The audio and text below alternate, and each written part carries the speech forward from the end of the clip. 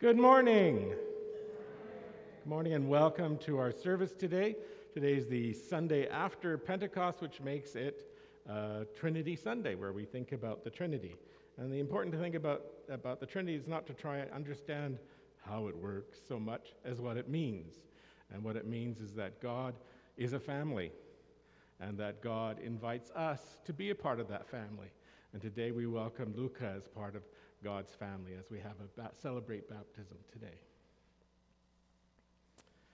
We are a treaty people. We give thanks to the Creator for the gifts of this beautiful planet and for the blessing of this land. We give thanks to the original peoples of Halton Hills, and especially the Mississaugas of the Credit River, for the stewardship of their traditional territory for generations. We are committed to the care of this land and to work at reconciliation with our Indigenous brothers and sisters, addressing the injustices that they have suffered. We are all one people, and we are all part of one web of life upon which the whole of creation depends.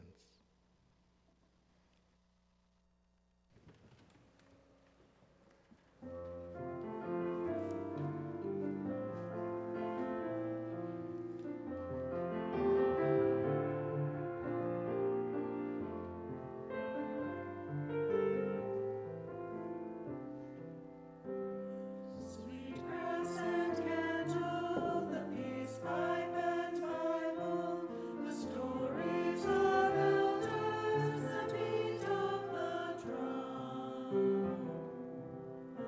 These are the symbols of hope, faith, and justice. We gather in circle, affirming we're one.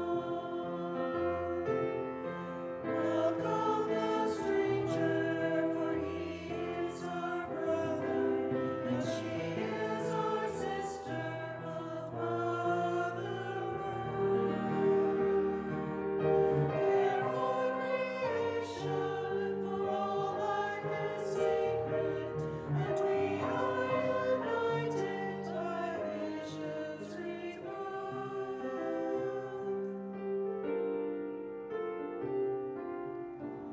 Join in the circle that will have no ending, for we are all equal and loved in God's sight. Praise the Great Spirit, we gather as family to sing of love's freedom and dance with delight.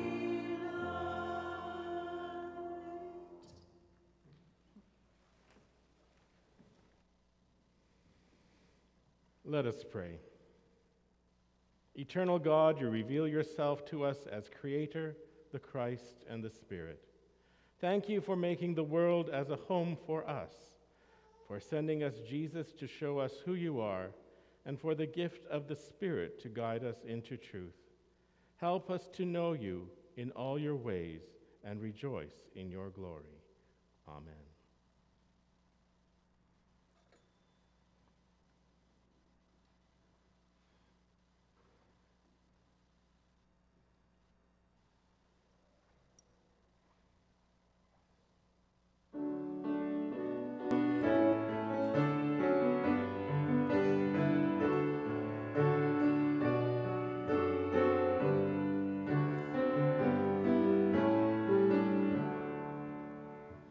O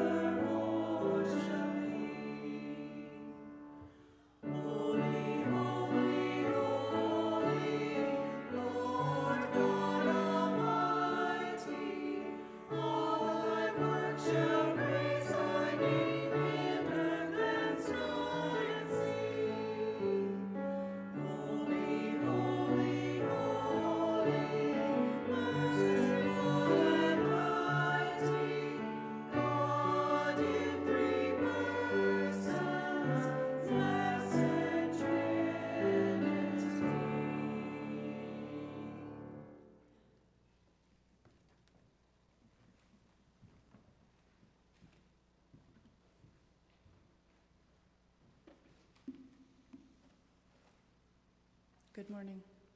Let us pray. Let us be still for a moment as we draw near to worship. And may we take just a few seconds to remind ourselves why we are gathered today.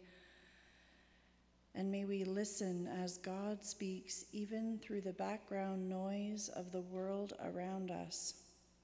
We meet together in the presence of a God whose love is freedom, whose touch is healing, whose voice is calm. We meet not in our own strength, but in the knowledge that God's Spirit abides within us, in our worship today and in our daily lives when we depart from this place. Blessed be. Amen.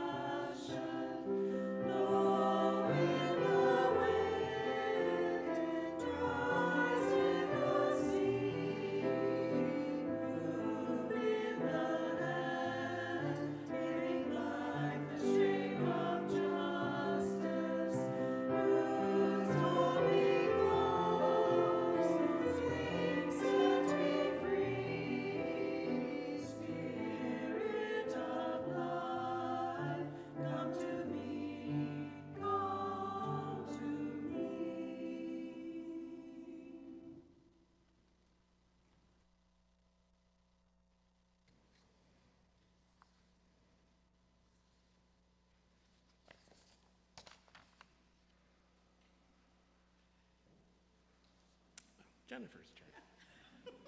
Wait for you to get out of the way.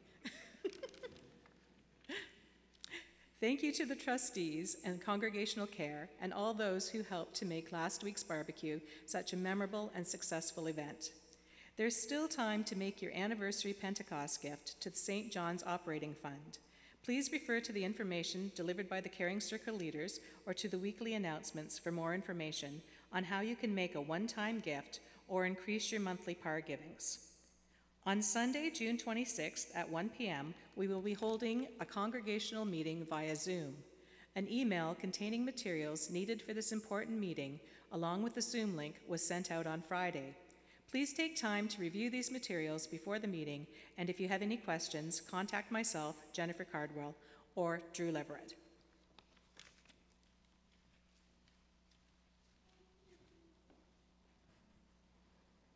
Now it's my turn.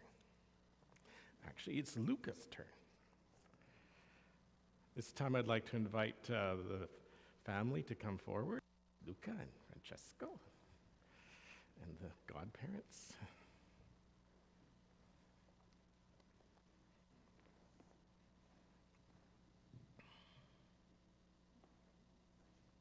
So today we're here to baptize Luca. Hi, how are you? I don't know who you are. I don't trust you. And we all remember Francesco? Yeah? Yeah, you were here a little while ago. Look how big they've grown. Time changes so fast. Well, today we're going to celebrate a baptism. So what we're going to do is I'm going to say a few prayers, there'll be a few words, and then we're going to pour some water into the bowl, and then I'll tell a few stories about water, and then we're going to splash your brother. How does that sound? Huh? How does that sound? Get your hair a little wet? Yeah, you got baptized out there today, maybe. Even, yeah, a bit, yeah. Right, so on one occasion during Jesus' time on earth, some people brought children to him to place his hands on them. But the disciples, they scolded the people. When Jesus noticed this, he was angry and said to his disciples, "Let the children come to me, and do not stop them, because the kingdom of God belongs to such as these. I assure you that whoever does not receive the kingdom of God like a child will never enter it." Then he took children in his arms, placed his hands on them, and blessed them. Brothers and sisters, following Christ's command and his example of welcoming children, we gather now to celebrate the gift of grace that is given to us in the sacrament of baptism. Out of the water of baptism, we rise with new life. We are forgiven and made one with Christ and members of God's family. Now I'm going to ask the parents some questions. Oh, no, I'm not. I'm going to ask Sybil to say something. Where's Sybil gone?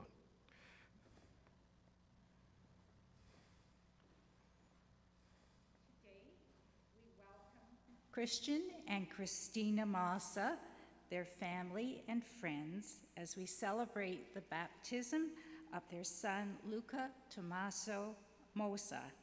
We also welcome Adriana and Gianfranco Guido, who are Luca's godparents. Luca's middle name, Tommaso, is in honor of Christian's grandfather. Luca was born on July 31st, 2019, and his baptism was delayed because of the pandemic. We are very happy that we can now participate in this sacrament with the Massa family. I present Luca Tommaso Massa for baptism.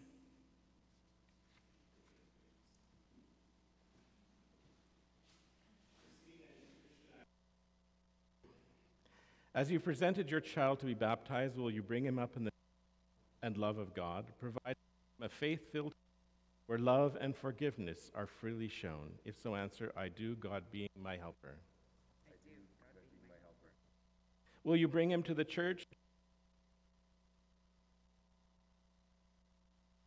Them in the knowledge of the Christian story. If so, yes, I do.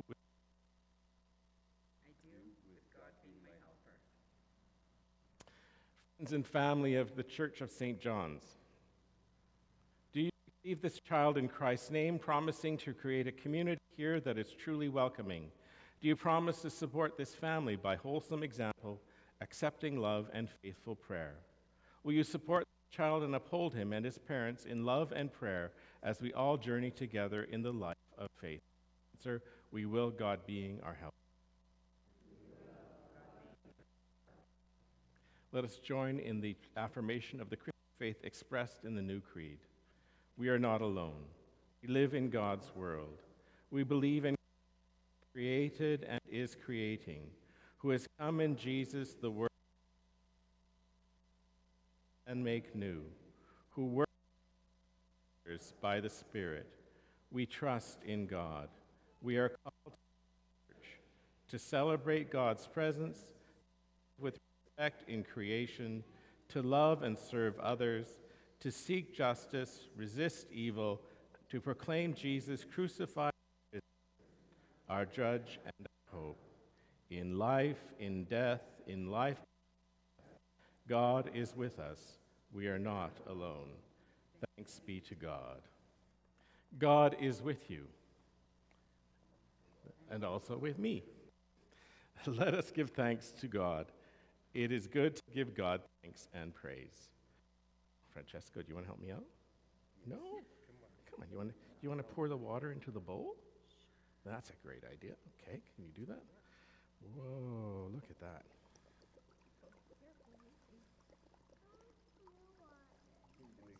You want to put water in too? You can.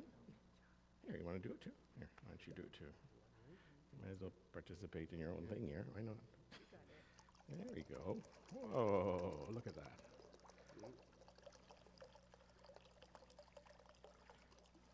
Now I get to play in the water. How's that sound? So there's lots of stories of water in the Bible. The first story about water is how God made the world, and the world was covered with water. And out of the water, he brought forth the lands and the peoples and everything that we see today. Then there's another story about the time when everything kind of went wrong and God had to wash the earth. And that's the story of the flood. And again, God saved Noah and his family through the waters and brought them safely to land. And then the next story is Jesus' own baptism. And so Jesus came to the water where John the Baptist was, and he says, I need to be baptized. And John said, okay, let's get you baptized then. And so Jesus went under the water, and then when he came out of the water, there was a big voice, and the voice said, this is my child. This is my beloved child. And we remember every time when we baptize someone, God is saying to Francesco and to Thomas, Luca, it's the second name that got me this time, that this is my child, and I love him, and I'm going to take care of him. And so that's why we baptize today, to remind us that everyone is part of God's family.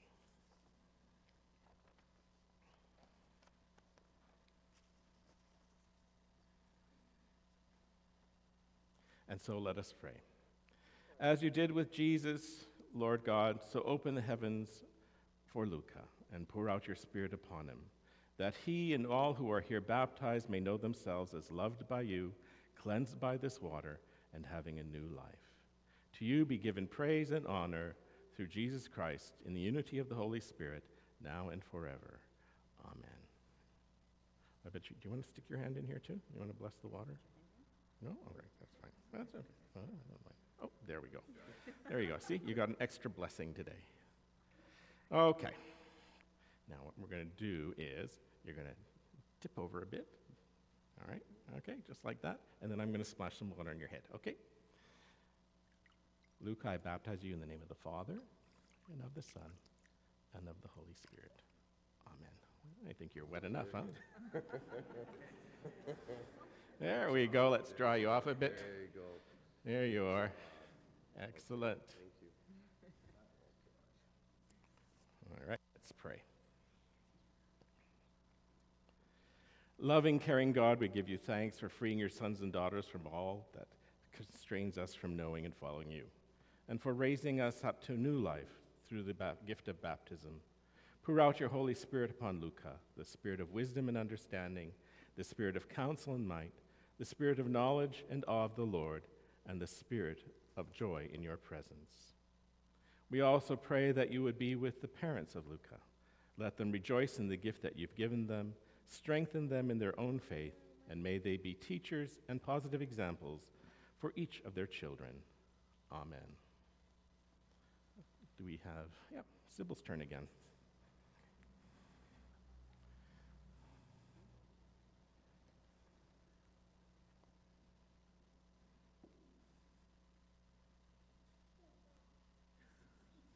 You're all wet.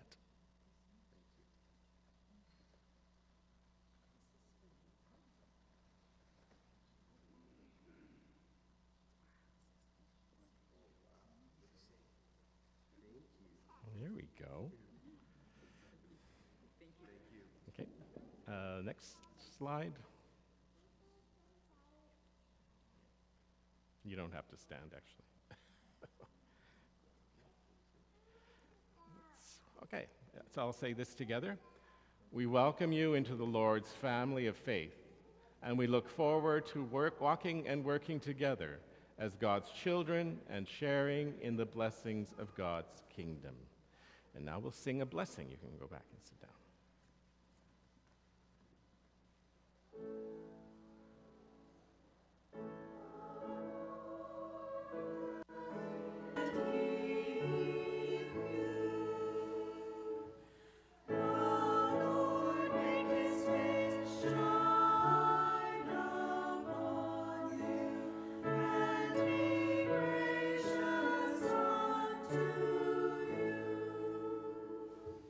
Lord,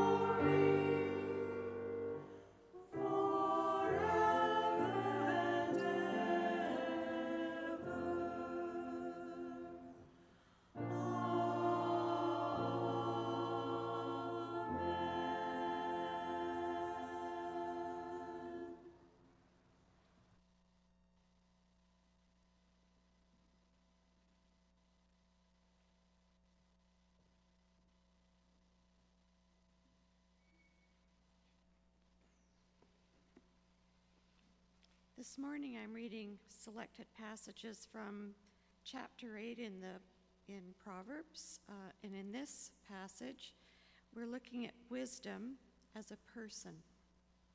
Listen.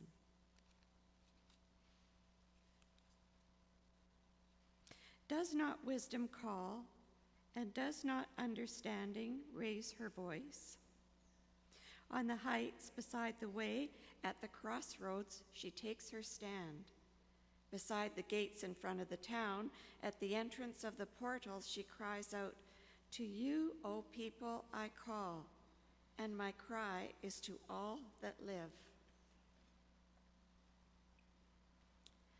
The Lord created me at the beginnings of his work, the first of his acts of long ago. Ages ago I was set up at the first before the beginnings of the earth. When there were no depths, I was brought forth. When there were no springs abounding with water. Before the mountains had been shaped, before the hills, I was brought forth. When he had not yet made earths and fields or the world's first bits of soil. When he established the heavens, I was there. When he drew a circle on the face of the deep, when he made firm the skies above, when he established the fountains of the deep, when he assigned to the sea its limit, so that the waters might not transgress his command, when he marked out the foundations of the earth, then I was beside him like a master worker. And I was daily his delight, rejoicing before him always, rejoicing in his inhabited world and delighting in the human race. And now reading from Romans chapter 5, verses 1 to 5. This is called the results of justification. Therefore, since we are justified by faith, we have peace with God through our Lord Jesus Christ, through whom we have obtained access to this grace in which we stand. And we boast in our hope of sharing the glory of God. And not only that, but we also boast in our sufferings, knowing that suffering produces endurance, and endurance produces character. And character produces hope, and hope does not disappoint us, because God's love has been poured into our hearts through the Holy Spirit that has been given to us. Bless these words to our understanding and use.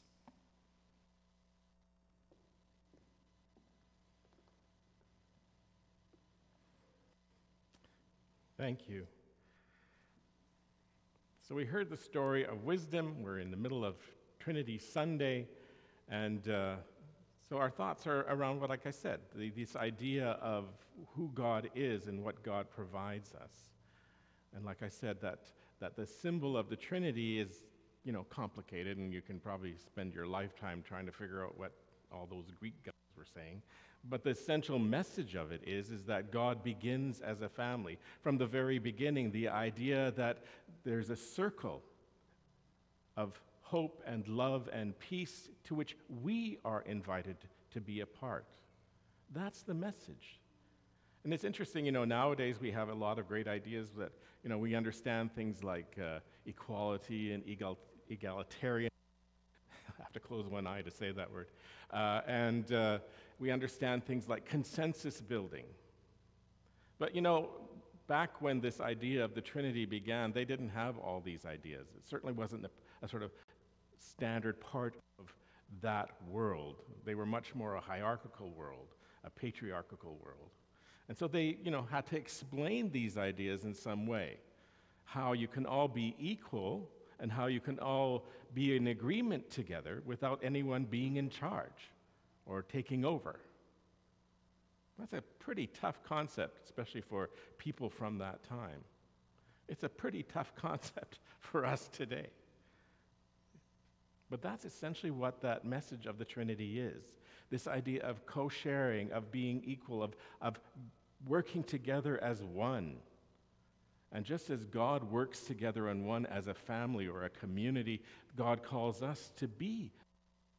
that works together as one, that hopes together as one. And it's not that, we're taken out of the world or that we aren't going to struggle, but rather as a community and as part of the community of the Trinity, we have a source to help us in our struggles, so that we aren't seeing struggles as the end, but a beginning. And so that's what Paul talks about. He says, you struggle, but you learn from your struggles, and as you learn from your struggles, the next time you go through something, you have a little more hope. And the more you go through, the more hope you have, and the more you know, and the more you have to understand your own life. That's what life of faith is about. Now, baptism is a gift. This is that time where God gifts us with something. So, anyone want to guess what happened when Luca and Francesco got their gifts? Anyone want to hazard a guess what just happened? Do you think they put them under their seat and hid them? They opened them up right away, exactly. That's what gifts are for, right? To open them up right away. And if you don't open up, if you put a gift away, then what's the point of the gift, right? If you don't use it. I mean, how many of you still have wedding gifts in the closet somewhere, right? You use them. Another example, how many of you know what to do with a blank check? You fill it out and take it to the bank. You don't hide it under the mattress. Well, that's what's happened today. In baptism, God gives us this gift, says, I'm here for you. All you have to do is open my gift. All you have to do is start using the gift that I've given you. And it's not like Luca and Francesco's gift where you can start using it right away. It's something that we need to learn how to use. And that's where wisdom comes in. That's where learning about the stories of God and how Jesus lived in the world, and then learning how to bring those things, to start signing each check, if you like, to bring those things into our lives to make a difference in our lives, so that our lives can be blessed, but more so that our lives can be a blessing. Because you see, when we go through struggles and we overcome them, that learning can be then shared with others who are also going through struggles. That God teaches us in the Bible about people going through struggles, and that's what the Bible is. It's a story. It's a big book of stories of people who are struggling and how they overcame those struggles. And so we can give others hope through our own stories and through the stories that we share in the Bible, and that is what wisdom is all about. And so wisdom has been there from the beginning, helping God to create, helping us to be co-creators in life, and making a difference in the world. So as Francesco and Luca open their gifts, let's also think about how are we opening our gifts, the gift of God's presence, the gift of God's Spirit in our lives, the gift of God that says to us, you my beloved child, in whom I am well pleased. Think about that.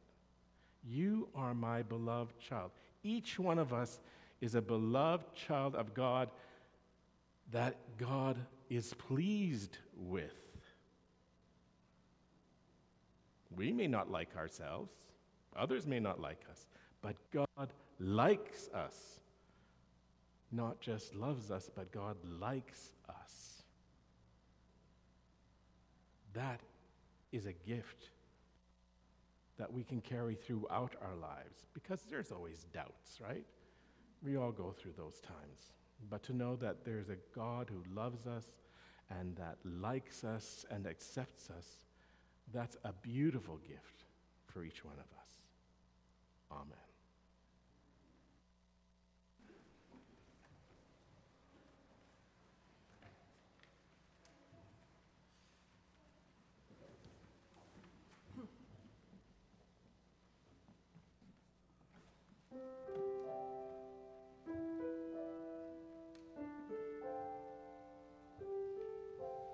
From the day you were born, I have been here beside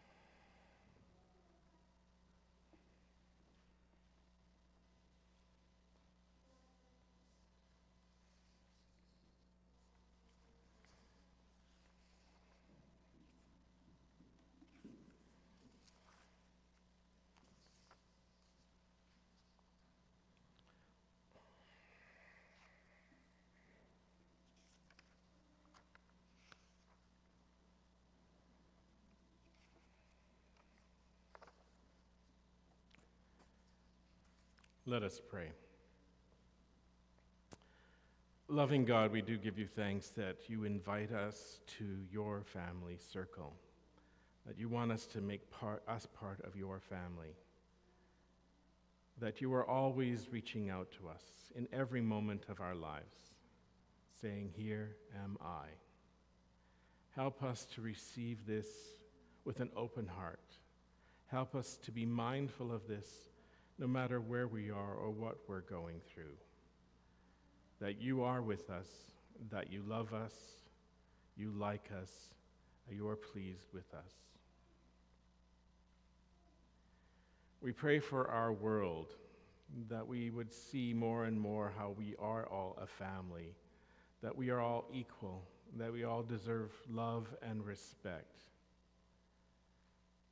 Help us to convince those who see the world differently that the way through true peace is through that love and respect, through that sharing of resources, through that gift of equality.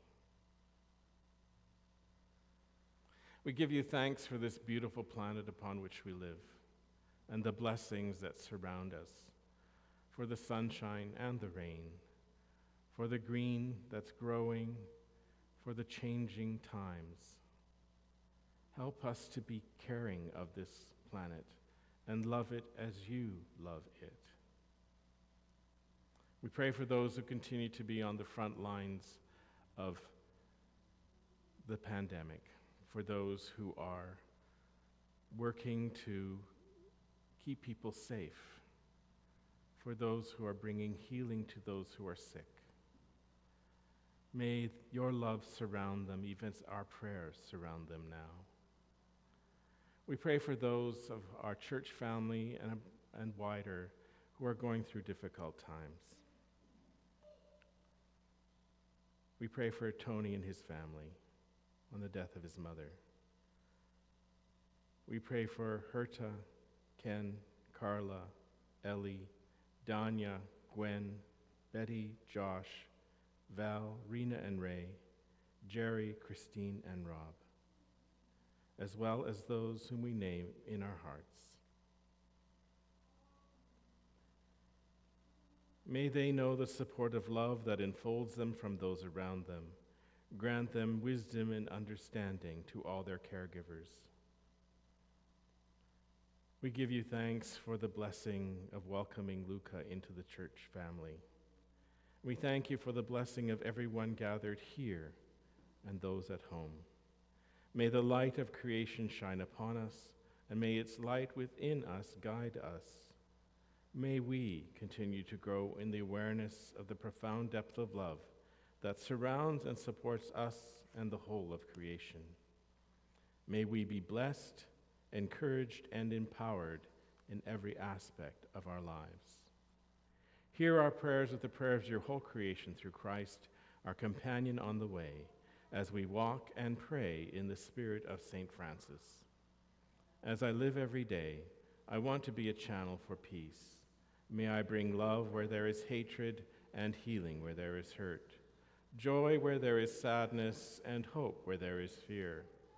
I pray that I may always try to understand and comfort other people, as well as seeking comfort and understanding from them.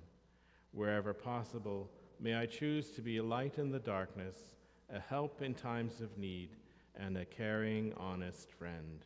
And may justice, kindness, and peace flow from my heart forever. Amen.